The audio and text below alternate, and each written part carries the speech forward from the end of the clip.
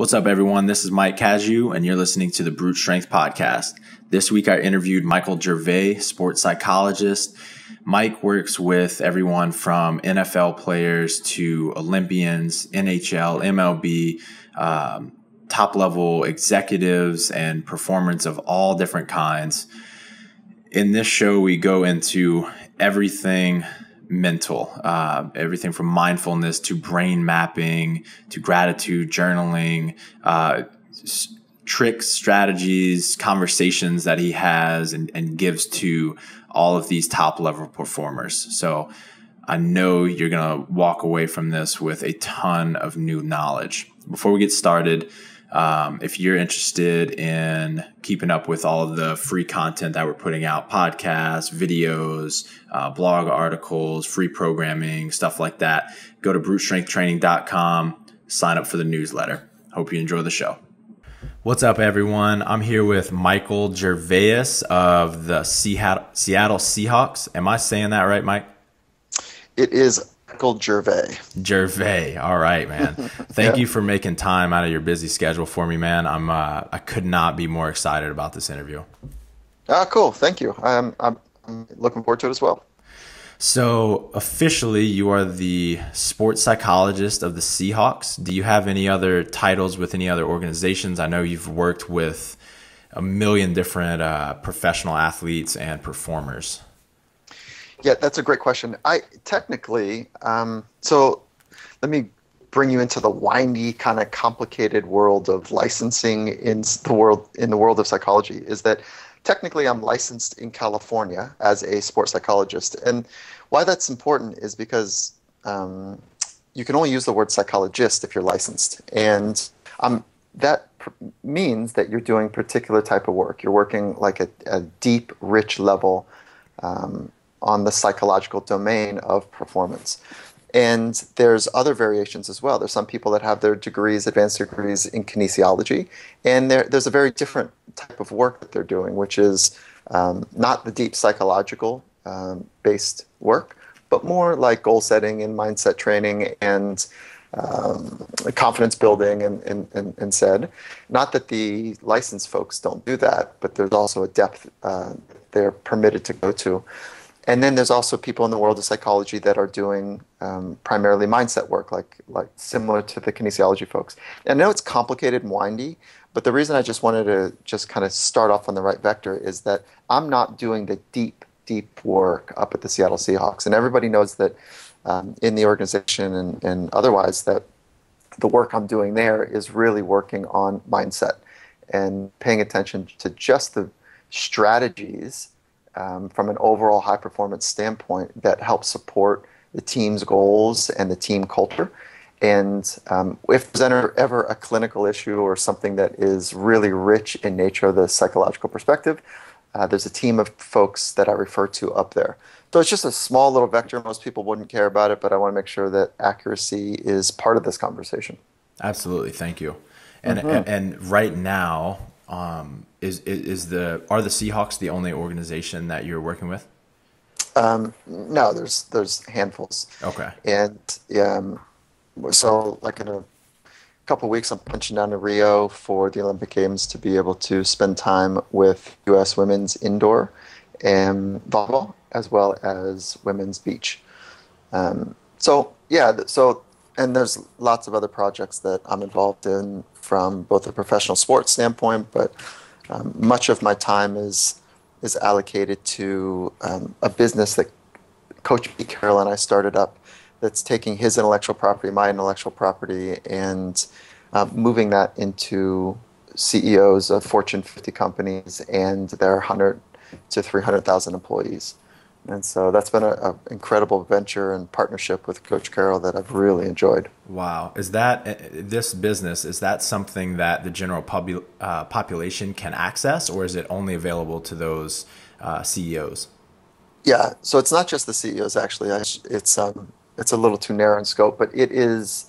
There's lots of business models, and our business model was, instead of going to the masses, we have like just a handful of clients, and those handful of clients purchase our service and product for their 100,000, theoretically, their 100,000 employees. And so, no, it's not open on for the general public. We'll get there at some point, but we're going like really deep and long inside of corporations right now. Wow.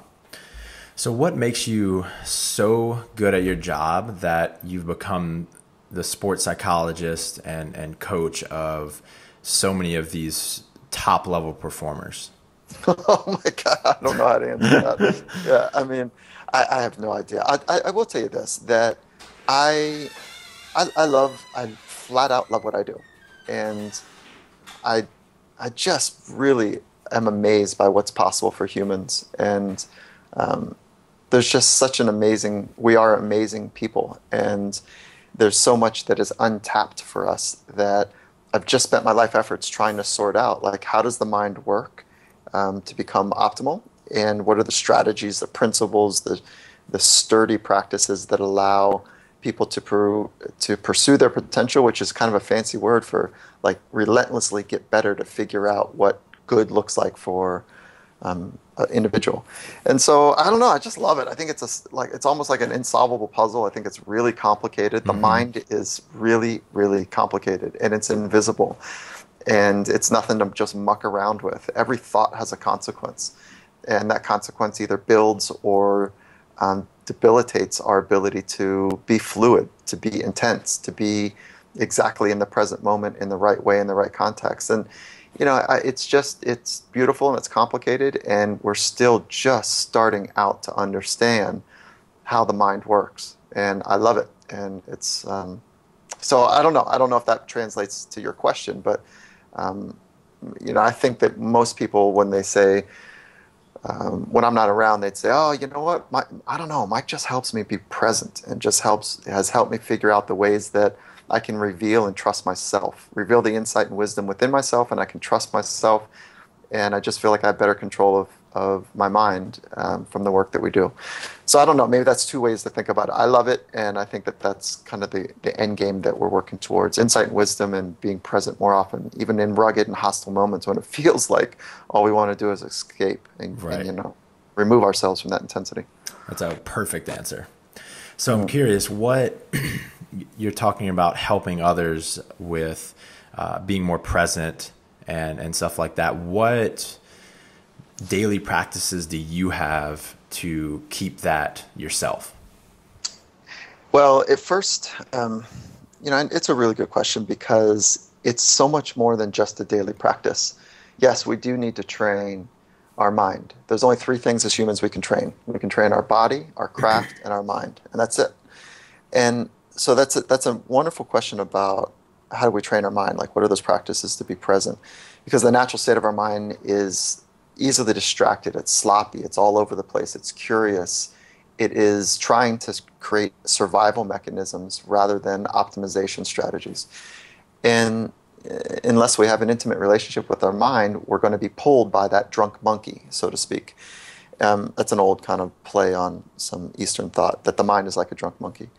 And so the practices really are a process of relentless self-discovery, to work to know who you are, and to be able to stand, then once you know who you are better, and I'll talk about how to do that, then being able to stand with conviction in any moment, then being able to have command of your craft, of your body and your mind, in hostile and rugged and quiet and calm and intimate and loving moments, whatever those are for you. And we have each one of those all, during the days. It's not just when the lights turn on and it's competition time. So that's kind of the way I think about the strategy. And then there's nothing more important about the self-discovery process, knowing who you are. Epictetus, one of the great philosophers, said, "Know who you are and dress accordingly." That's me putting it into kind of a more modern frame. Right. But so many of us don't know who we are, so we're trying to be like somebody else, and we're never able to really authentically express ourselves.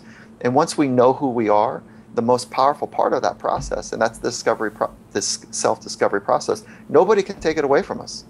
Nobody can take away who you are. No, the lights, the cameras, the rumors on and the snickering on social, the glare from another person, the competitor that's dominating you in whatever competition. Nobody can take away who you are. So it always begins with the process of figuring out who you are. Then you can apply the mental skills to be able to adjust when it's difficult. And there's more for me to say about this, obviously, but I just want to set that there's a framework first, then mental skills on top of it. I love that. So, Mike, how can I figure out who I am? I mean, that is the life journey. Right. And I think there's three ways of doing it.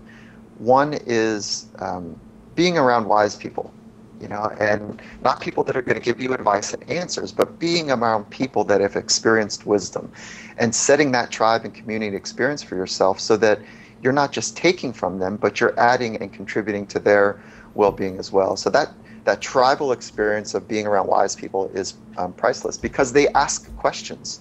They challenge you to be the best version of yourselves, because that's what wisdom is really about. It's the journey and the inner experience to reveal what's inside. And so that's the first part. The second part, so that's about the community and being part of switched on conversations where the tone is exactly right for you. And that doesn't mean it's comfortable, it's exactly right.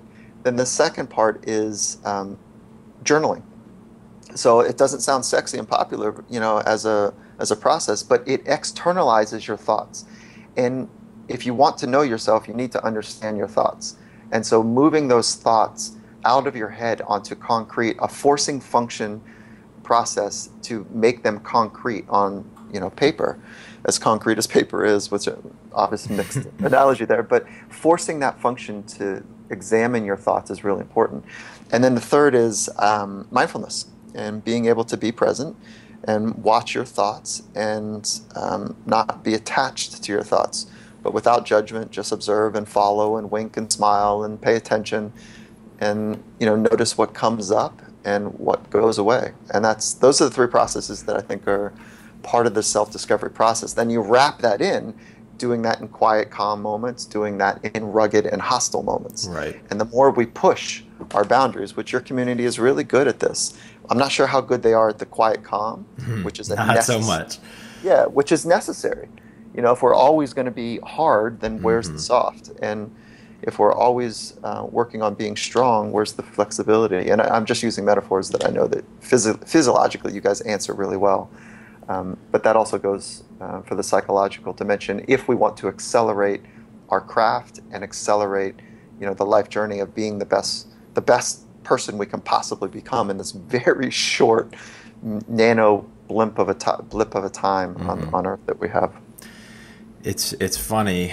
You talked about you don't know how good this population is with the quiet side of things. I interviewed the now two-time games champion Katrin David's daughter, and she is one of the only CrossFit athletes that I've heard say anything about a mindfulness practice. And I think it's about to. I think we're kind of in a changing time as far as our athletes go, our top athletes. It's such a new sport, and a lot of these athletes they've never been professionals before, and so I think we're about to turn the corner into this kind of thing. So it's a really cool time. And God, what a dominant competitor she is. I mean, she is like, it's like one of those athletes, no matter where she is stacked, like you cannot count her out. Like she understands the competitive nature, and competitiveness is not a physical attribute. Competitiveness is a mental attribute. It all is about how you work your mind. And if you want to be a great competitor, you've got to figure yourself out so that you can purposely organize your thoughts in a way that support you to be great, and you can wink and say hello and goodbye to thoughts that are getting in the way or slowing you down. And that, remember, sport's just a way to figure out who you are. That's it, period. There's nothing more to it. Like that's the depth of what sport is. And the origins of sport were to train warriors in times of non-war. And war is the ultimate test.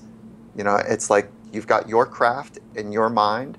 And in the ancient times, it was your hands, your head, and your feet. And that's all you had, maybe a weapon.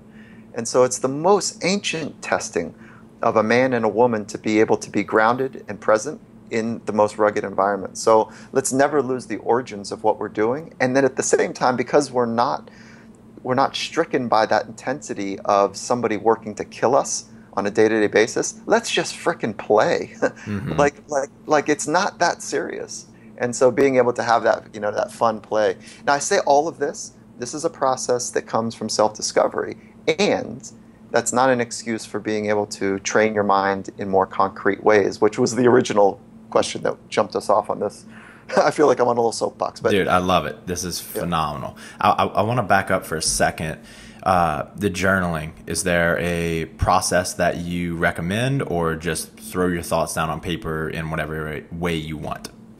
Yeah, I mean, it's like there's so many different ways to do this. Sure. And you can, I would say, one, play. Let your thoughts run. Like, just play and learn. That's a really clear structure, which is very loose. And oftentimes it's so intimidating to people that they give up after the third day of journaling. It's like, Right. I don't know what I'm doing. Well, yeah, that makes sense, because you do anything for 3 times, 4 times, hit a heavy bag, try to snatch, whatever it is, like, you're not going to be good at it. You're not going to understand the value in it.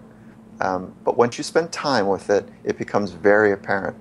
Then if you want something more structured and formal, there's a series of questions that anyone in your community that's intelligent and smart would challenge you to answer. Like, the most ancient of questions is, who am I? And if you answer that question, whether it's in a mindfulness practice or a written practice, it's a lifelong question every day. Who am I? And it's sitting with that question and being authentically real with that question will take you to places that are very uncomfortable. Mm-hmm. And your community prides themselves on doing the uncomfortable. But sometimes doing the physically hard is really not that uncomfortable. It's just this temporary inner struggle where lactic acid and brandykinase is coursing through your system. Mm-hmm. That's it, right? That's the worst of it. Right. And we also know that you can play with the central governor as well and manipulate that threshold of intensity. And your community really has demonstrated very well the importance of pushing to the edge to learn who you are. And once you're on the edge, then you can figure out, because your inner voice is screaming at you. But that's not the right time to figure yourself out. That's the right time to build capacity, to stress your system, both physiologically and psychologically. The right time to figure you out is in moments when you can play and be fluid. And it's at the edge of intensity where you're building capacity to reveal who you are, not figure yourself out. I want to go a little bit deeper into that. And using Katrin as an example again, there were 3, 4, 5 different moments in the CrossFit Games where, when everyone else is slowing down, she picks it up, right? And she finishes faster than she started, and she almost looks, more than human, extraordinary in comparison to her competitors. Is there a way that you can practice that, teach that to athletes, like that final push? Yeah, there's 3 starts to every event. There's the first whistle, if you will, is when you determine the event starts. That's something that many competitors miss. The second start is when the whistle blows. And that's usually when people are thinking that the real start is. Okay, so that's the second start. And the third start is when you're in deep water. And being able to reset there, I think is a really important process or a strategy for people that are great competitors, because they're looking for those moments where other people are fragile and fatigued. And they know that is where they excel, because they've trained their mind through training the capacity building process of their body. And so if you've got a great physical engine and your mind is weak, you'll be average. If you've got an incredible mind and your body is weak, you won't even be average. It makes sense that you would train body and craft first, and then in the third evolution, your mind. But that would be something that great competitors now that are contemporaries, they've trained body, mind, and craft all at the same time. And if I stitch back your last question, which is about the journaling process to be more concrete, one very, very simple process that we ask all athletes that I work with to do is post-practice, just to answer two simple questions. What went well and what do I want to work on? And that they're very strategically designed questions, because what went well supports the idea of facilitating the mechanics of confidence, and that's a whole deeper, longer conversation. Mm-hmm. And then what do I want to work on sets vision. It sets many little goals, and it sets them in a positive direction, as opposed to what, where did I blow it? And what do I need to what try went to do wrong? better? Yeah, I love that. Yeah. Or the subtlety of the question, what do I want to fix, is very different than what do I want to work on. Mm-hmm. This is a choice, and if we lose track of that every day in modern times for the privileged, and I don't mean financially, but the privilege of those of us who are not in the middle of war, or choosing not to be in that place, like, shit, this is just a life that is wonderful, and it's not that way for everybody. So gratitude is just such a rich part of the process. That is great. I want to ask one more clarifying, or dive into the mindfulness a little bit, and then we'll move on. I've recommended it to all of our competitive athletes. I write about it a lot and everything like that. And I've had a really hard time getting people to stick to it. Some people, I have a hard time ever getting them to start it. I've done it for about 8 years off and on, and I know the benefits that it's had on my own life and my own mental health. And so I'm just very convicted of it. Is there a way that I can communicate differently with these athletes that will help them stick to it a little bit better? I don't know how you're doing it, so it's a tough question. Great point for me to answer. Great point. Well, it's usually, I don't really go much into detail. I just describe it as training your mind and allowing yourself a little more space. It's a way to relieve stress, and I don't really go into it much more than that. And I usually forward them to a guided meditation on YouTube or something like Headspace. Yeah, I don't know. I think that like when we're helping others in whatever capacity, whether it's a loving relationship or a coaching relationship, whatever it is, or friendship, it's like knowing who the person is and appropriately nudging them. Mm-hmm. And we can't ask people to go from pre-contemplation to adoption of new behavior. Like there's 5 stages of change, according to good science. Right. And so just like knowing where somebody is in that process and working to get them just one step more advanced than where they are now. So like having that psychological framework of it's Prohaska's stages of change. It's a wonderful model, and that's how one of the ways that we can accelerate people to actually make changes. And then I think what you're asking about is, there's at least 3 other questions embedded in your question. One is habit formation, one is habit consistency, and then one is a compelling reason why they should start. And so if we start in reverse order, the only compelling reason is that you live it, and that's you. Mm-hmm, like, mm-hmm. If I don't want to be aggressive in this statement, but because I know the same is the case for me. But when you are living it, mm-hmm. then other people are saying, "What's up with him? What does Michael have? How has he become that guy? Like he's just so fill in the blanks." And then once that's part of the process, will want to invest. So that's the curiosity piece, is that you're the best advocate for a particular science or a particular practice or a particular psychological framework or a particular philosophy. It's you and the way that you live. And then the second is habit formation. Like that, there's a good science around that, and just figuring out the right triggers and the right time of the day, and then habit, consistency building is usually requires a inner conviction and or a community. And so I don't know, there's a lot behind that question. So no, that's great advice. I appreciate that. Yeah. What is your goal setting process with athletes, new athletes? Not very good. Yeah, I just I'm not very.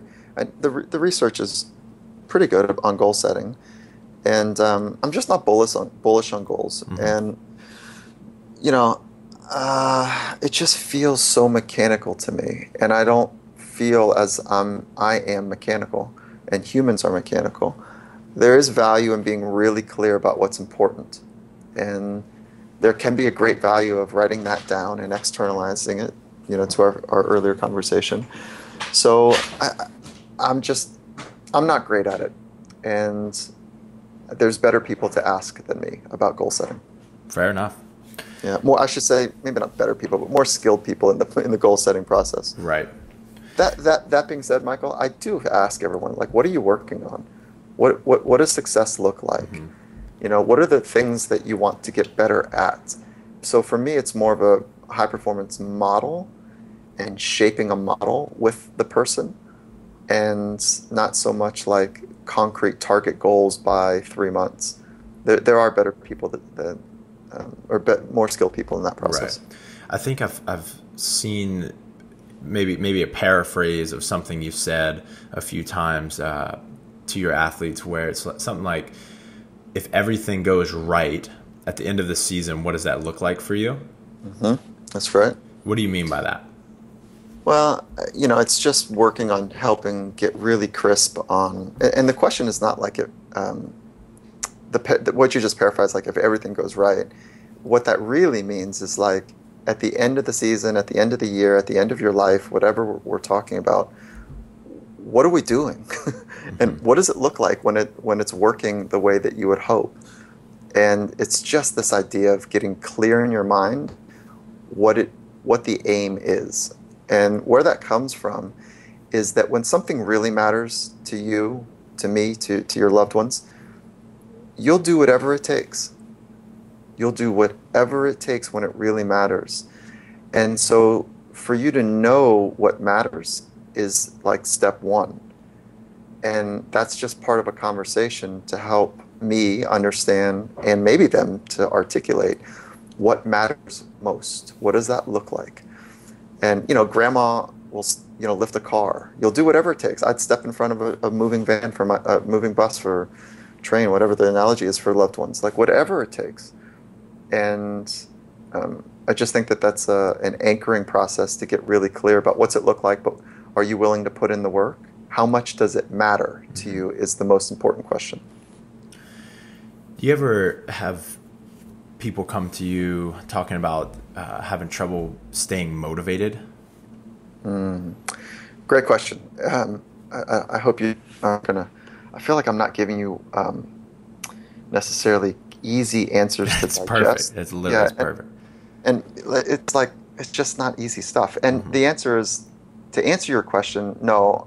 The answer is no, because I don't know. Like seriously, 100% of people I work with are extremely motivated, and they're very clear about what matters to them, and they're invested their life efforts to do that work. They also happen to be the top, half of 1% of people, of performers in their craft. So they're already demonstrated a life journey, and they're in a space where they're more artistic than they are mechanical.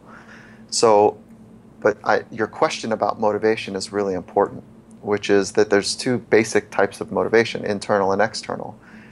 And what people struggle, it's usually because they're over-indexed on external rewards, such as attention, a way that they are going to look or be perceived, getting a new record, and having a bigger house, a bigger car, a bigger watch, having more fans on whatever social, getting a trophy. Those are all external rewards, making more money. And it's not that those things are bad or inherently nothing wrong with any of them, but once they are experienced, then what? Then what? And then the trap in external motivators are that they're outside of your control. And so it just becomes this kind of undulation, yo-yo, up and down experience. And that's, I think, what's laced in your question is, when people are struggling with motivation, what's really going on there? Are they lazy? No, usually not. It's usually not that. That can certainly be it. Like, it's usually an over-index on external rewards, and they don't really even maybe even know that. And or genetically, there's something that we need to take a look at, and or maybe it's a medical condition. So there's always those three things that we play with. Is it psychological, physiological, or genetic? Um, and you can't, if somebody is low on motivation, how do we know that they just don't have hypothyroid? How do we Mm-hmm. know that there's not some sort of dysthymia going on where there's a low level grade depression? So it's not as simple as just one concrete answer, right? It's like having the ability to have a broad perspective to narrow down what exactly it is that might be at the source for the person. Right. Assuming it's not genetic or chemical, what how do you teach people or talk to them, trying to get them to become more internally motivated, or focus on internal motivation? Okay, so first of all, I love that's a great question, and really it is very important though to understand if it because people don't know if it's neurochemical or neuroelectrical, if they have some sort of like low level grade depression Mm-hmm. or hypothyroidism. They don't know. So Right. that if we just talk about the psychology piece, and really they're only firing on two cylinders, it's like not fair because now it's like you're mentally not strong. Well, that's not the case. It's actually physiological. Right. So okay, so I just want to say that out loud. But Is there, just yeah. to highlight that, are there signs that, coaches and athletes can look for to say, hey, maybe I need to get this checked out? Yeah. Enduring patterns of low grade energies of sadness, of loneliness. That's just depression. Anxiety is the same thing. Overactivation, overactive mind that is a chronic worry about what's could go wrong. Hard to keep. High cortisol levels are often associated with, and those are cheap markers that you can do quick tests with, cortisol swabs. The high cortisol is often associated with retaining fat, but that's not that important. What's important about high cortisol is that they're markers of extreme stress in the Mm-hmm. system, and that's an anxious, depressed mind, whatever it might be. So there are some biological markers that you can take a look at that are low cost. C-reactive protein is another marker that is relatively low cost, but invasive.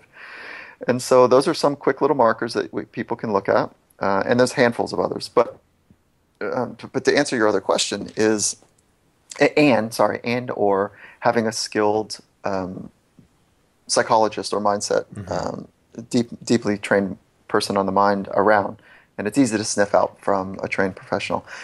That being said, if let's say it is that they have some amotivation or they're demotivated, how do you help them get switched on?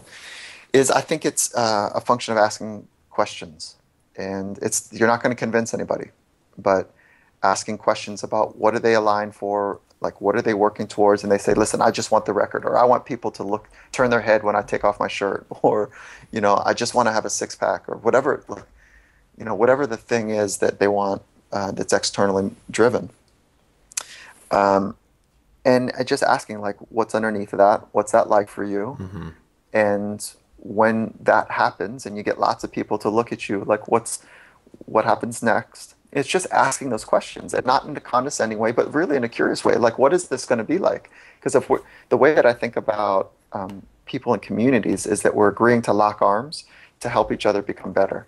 And when we do that, we're going to go through challenges together. And when we go through those challenges, what is it going to look like when you're getting what you say you want now and when Mm-hmm. you're not getting what you say? And so these are just conversations and questions about where is this taking us?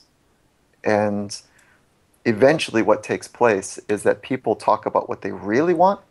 This is not rocket science. What they really want is they want to belong. They want to be part. They want to work from, Maslow's hierarchy of needs is a Mm-hmm. simple but wonderful model. Like they want safety, shelter, they want to belong, they want to love. They want to express that. And where that love conversation gets a little kinky is that they think they need to be loved as opposed to sharing love. They think they need to be doubted on rather than expressing gratitude.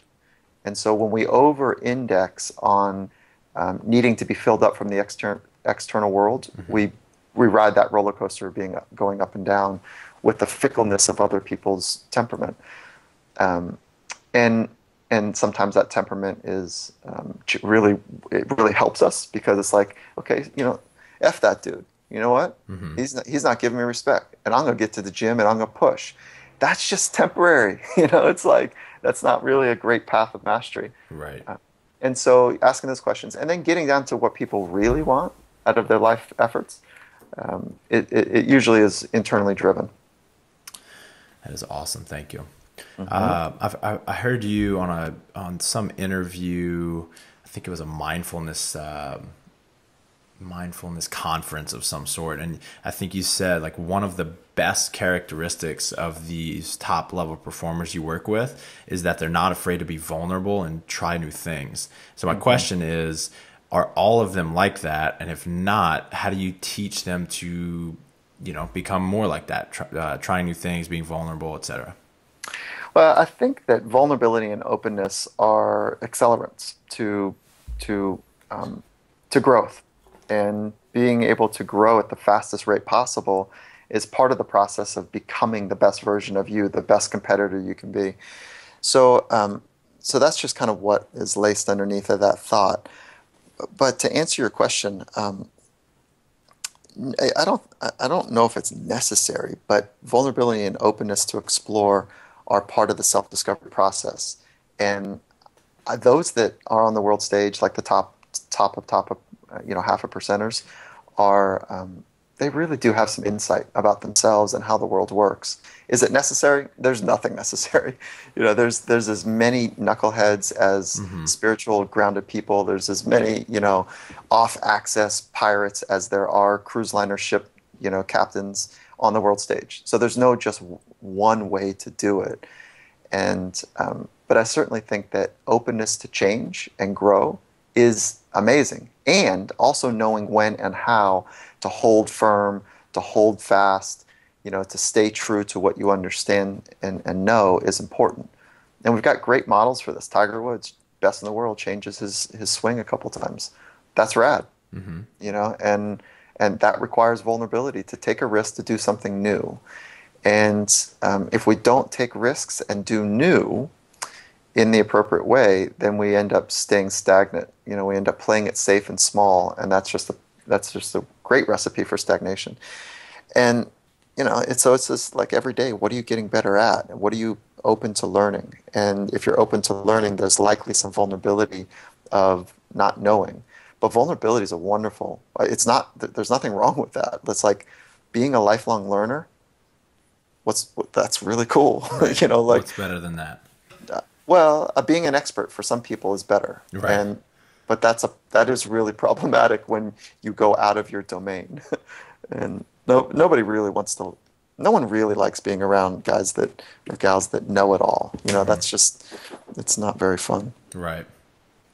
Off-access pirates. I'm going to be using that one. I like that. Oh man. What is brain mapping? Is that something that you can explain over audio or? Okay. Yeah.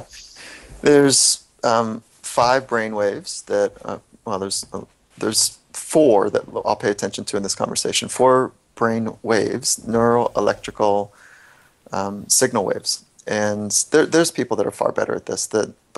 So I'm more of an applied practitioner in this space than a deep researcher. But there's alpha brainwaves, beta brainwaves, theta brainwaves, and delta brainwaves. And to oversimplify this, when you're making delta brainwaves, it's when you're in deep sleep, in like a deep recovery, deep sleep mode. And they're just slow brain electrical activities, electrical signals. And then there's theta brainwaves, which are still not as slow as delta, not as deep, not as slow, but they're slow. And the psychological or experiential characteristics that are accompanying theta is creativity, as well as a wandering mind. Like an ADD type of experience can happen with theta brainwaves when somebody's predominantly in that rhythm. And then there's beta, which is really fast, and That's like that really deep, switched on, deep moment-to-moment focus. Now, when we have too much beta, that looks like anxiety. And so too much of anything's a problem, right? Too much ketchup's a problem, whatever, whatever the sauce of choice is. And then alpha is this kind of neutral cruise control, more fluid brainwave. And beta is the fastest and delta is the slowest. Okay, so with that kind of conceptual piece in place, it gets much more textured and nuanced, that there's particular structures in our brain that kind of do, and I say kind of because brain scientists, it's just an exploding area of trying to figure out what this 3 pounds of silly putty in the skull of in our skull really is. But there's particular regions and structures in our brain that likely do particular functions. And the most beautiful part about the brain is that there's zero redundancy. It's complicated. It's beautiful, and we don't really know how it's working. But let's say, for example, the left prefrontal cortex, which is if you're holding like your 2 or 3 fingers over your left eyebrow, that's your left prefrontal cortex. We know kind of what happens in that area. There's judgment. There's monitoring of self, and things that you'll be familiar with is like the amygdala. That part of our brain that is responsible for fight and flight and many of the emotional response systems. So anyways, not to get too far away from it, is that what we would look at is particular brain patterns over particular regions of the brain. And we do understand that if we have too much theta, it's probably going to be really hard to focus deeply. If we have too much beta, which is that high focus, we're likely going to have performance anxiousness or general anxiousness in life. So we can, with neurofeedback, you can suppress beta, which is that high focus frequency, and or you can increase the alpha.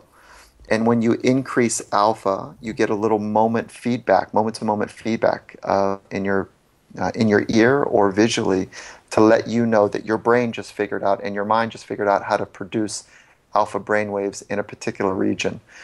And that's what I just said is freaking complicated, and the scientist in this area, Leslie Sherlin, is phenomenal at this, and he'd be a great guest for your folks.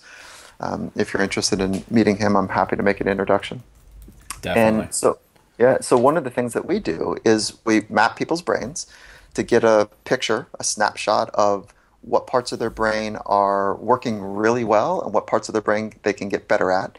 And asterisk right now, your brain is different than your mind, right? The brain is that neuroelectrical, neurochemical, physical structure. The mind is something very, very different. The mind is the guider of thoughts, the curator of thoughts, if you will. Absolutely.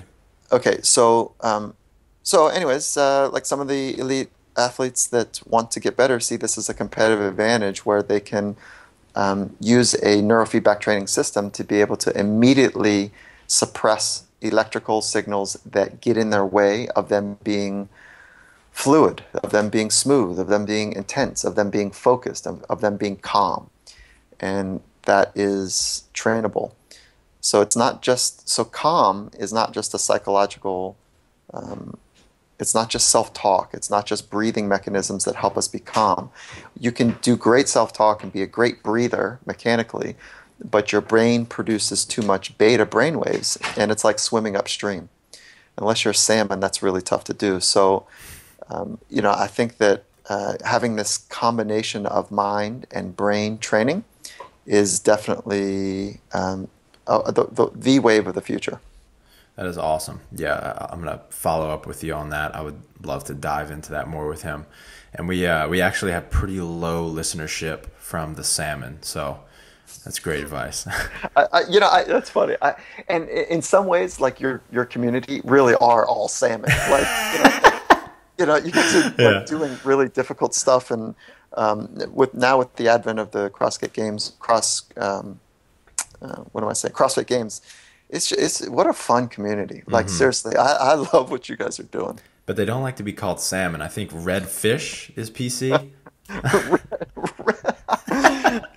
All right. Well, let's just stick with being pirates. Yeah, Like man. an off-axis pirate is really a cool way to live life, as long as you're not like just plundering the world. Right, right. Yeah. All right. Cool. Moving on. I assume you've worked with a lot of women. In what ways are Whoa, men? whoa, whoa, whoa. Whoa! What does that mean? Like, you assume I've worked with women? What does that mean? That you've worked with every different athlete, every kind of different professional athlete. Nothing other implied. In what ways are men and women different in terms of your work? How you have to speak to them, teach them, communicate with them? At the top, okay, so like men and women are different, Yes. and thank goodness.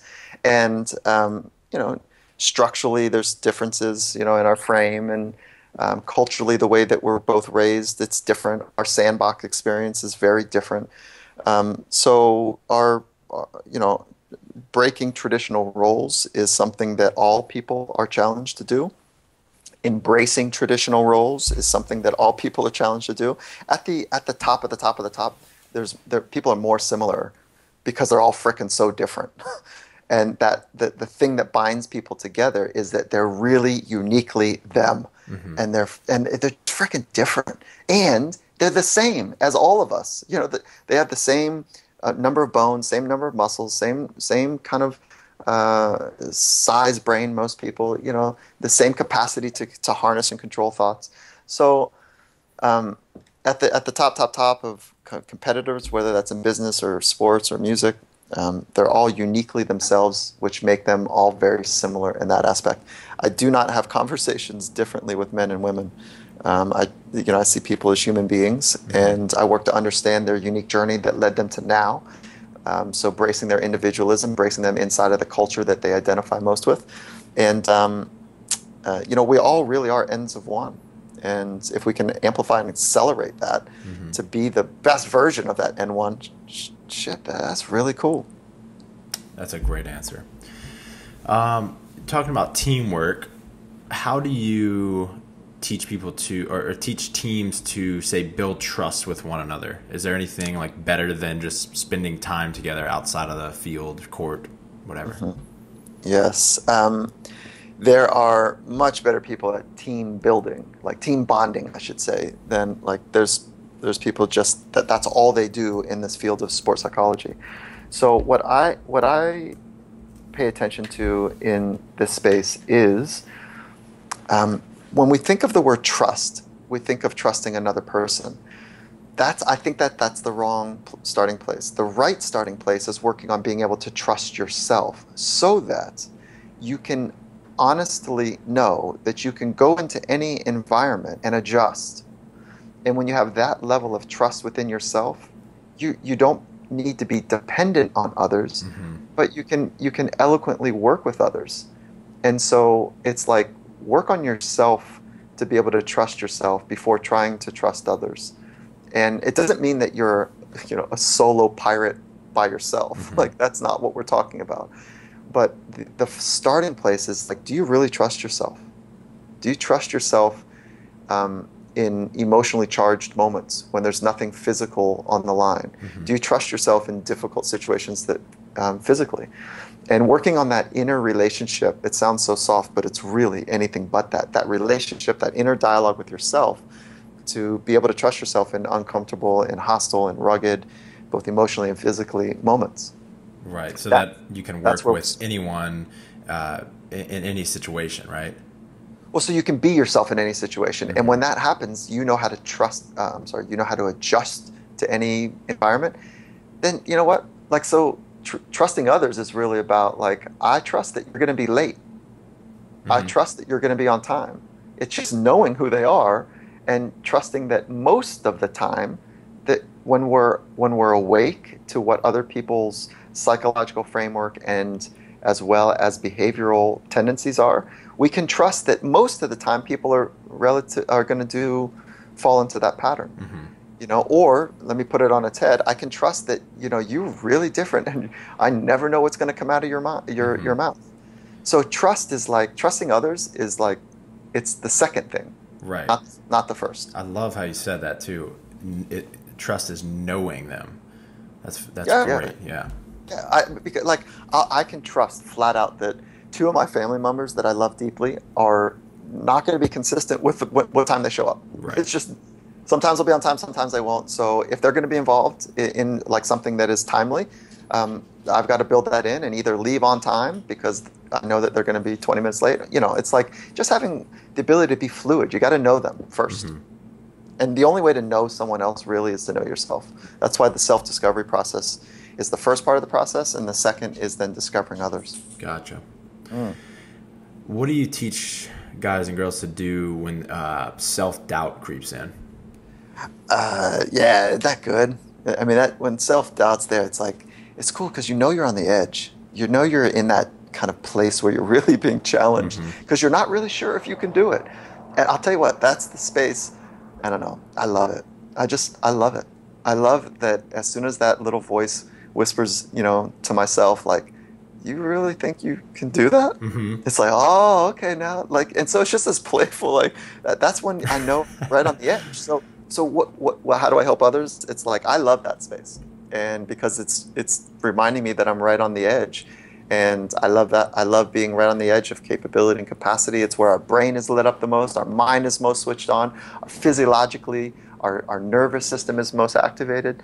And so just like, do you love that or you don't? And so if you don't love that, self-doubt is going to be really challenging because it's going to give you all the reasons. Self-doubt is a fancy little phrase for like all the reasons why you might not be able to do something in the future. And you know, and so it's like this self-preserving mechanism to play it safe. And we can choose to play it safe. That's a whole different way of going through life that I don't know.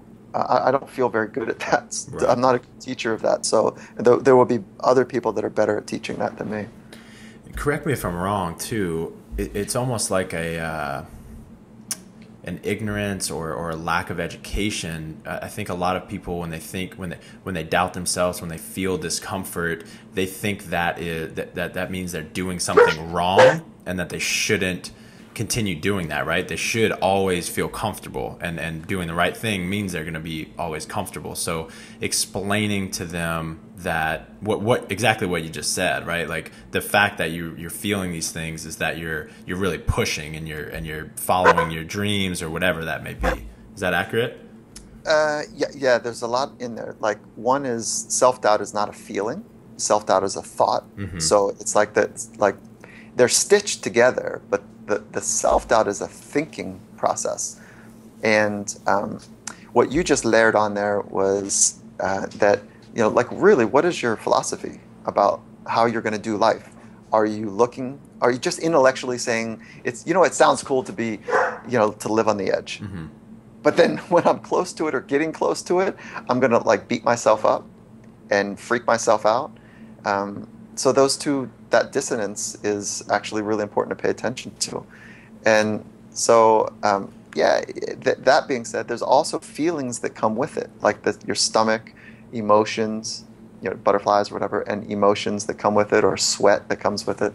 So being aware of your thoughts, your physical emotions, as well as your physical body sensations, all of that's really important in the process. And the more aware you are, the quicker you can course adjust, the quicker you can embrace the quicker you can, you know, the quicker you can move more closely aligned to who you want to be in this moment, to align you to be the best version of yourself in a future moment.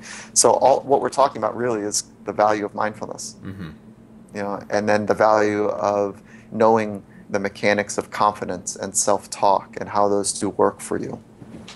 And that does take work, though.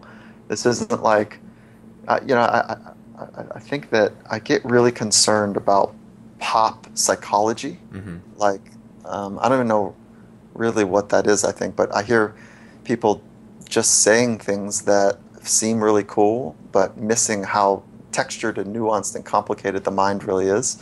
And so, the greatest accelerant we can do is to really go on a lifelong path, to learn who you are. And that comes from the inner dialogue that you have with yourself. And that self-talk is very, very important. Mm-hmm. And I mean, look at great competitors that are undersized. What? How did that happen? Like, Mm-hmm. pick any competitor that's undersized, and they're one of the most dominant competitors in the world. How did that happen? That is completely psychological, Mm-hmm. right? Like, and that part is just, I think, the most fun that we can have is figuring out our natural talents and skills and abilities, and then using our mind to amplify and accelerate that growth. Can you tell me about? Can you talk about Felix Baumgartner? Can I ask you about that? Well, yeah, I will say that it's unbecoming and he made it very public that he and I spent time and Mm-hmm. we worked together on the Red Bull Stratus project, which is an incredible team experience, like an unbelievable community of people that were so bright and Mm-hmm. intelligent and embracing being on the edge.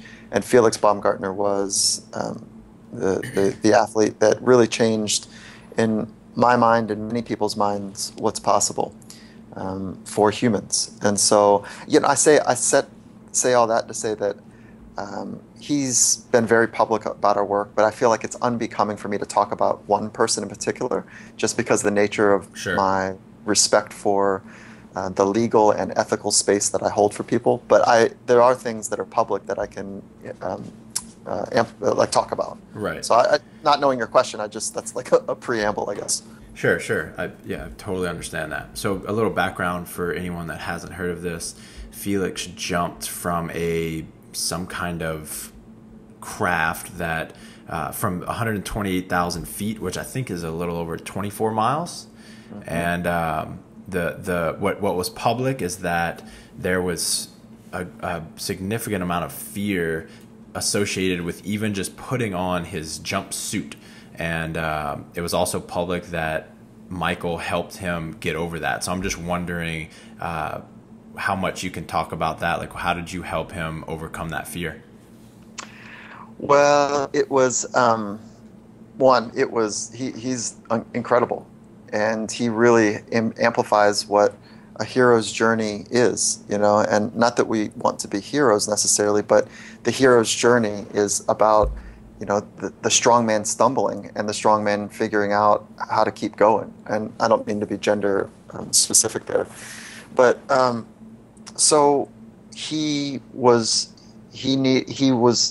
so talented at his craft, and he ran straight to the edge of his capacity, like I hope that many of us can figure out to do in our own lives. And he didn't play it safe. He played it square down the middle of knowing how to trust himself and to trust others inside of his craft of being able to jump from outer space, basically, or the edge of space. Mm-hmm. And it was he was working on the relationship with trust and inner dialogue and self-confidence and all that stuff about, like, how do I keep my mind from taking over when I'm in a rugged environment. And he's just a beautiful example of we're not just physical beings, we're not just craft specialists. There's the mental and the spiritual side of being a human. And so he was the strong man that raised his hand up that said, I want to work on all parts of being great at my craft. And so I know I'm dancing around it. No, it's fine. That's the essence of it. Such an amazing thing that that entire organization did. It's so cool. So yeah. Well, and so that's like somebody walking their talk and talking mm-hmm. their walk. That's it. Right. All right, man. That is all of the questions that I have. This is I just know this is going to be fascinating to people, so I can't thank you enough. Where can people learn more about you, keep up with you, all of that stuff? Okay, I would love for people to learn about themselves, right? And I would love to start there. And yes, I would love for people to connect to some of the fun stuff that I'm grateful and fortunate enough to be able to do. But if we just start with, 1 minute of breathing and mm-hmm. master the inhale and master the exhale. That's it. And do 1 minute. And if that's too much, start with 30 seconds. And if you can do 30 seconds, though, you can do a minute. And when your mind wanders, which it will, come back to the present moment. Like, just come back to this breath. And if you can do 1 minute, you can do 2 minutes. If you can do 2, you can do 4 minutes. Mm-hmm. and when your mind wanders, which it will, just come back. And that's one of the accelerants to self-discovery. So I say that because I'd love for people to start there. And then the second is, find me on social. I love this Finding Mastery podcast that I fired up and I'm building. So it's at findingmastery.net is the website that hosts our podcast. You can also find it on iTunes. And it is conversations with people who are on the path of mastery. We're just very similar to what you and I are doing about decoding the path of mastery. And so on Twitter at Michael Gervais, and that's Gervais. We also have a Facebook community up for Finding Mastery called Finding Mastery. It's facebook.com/community. And there's Finding Mastery Instagram. What else? If you're running a corporation, you go take a look at winforever.com. It's the partnership with Coach Carolyn that I are doing.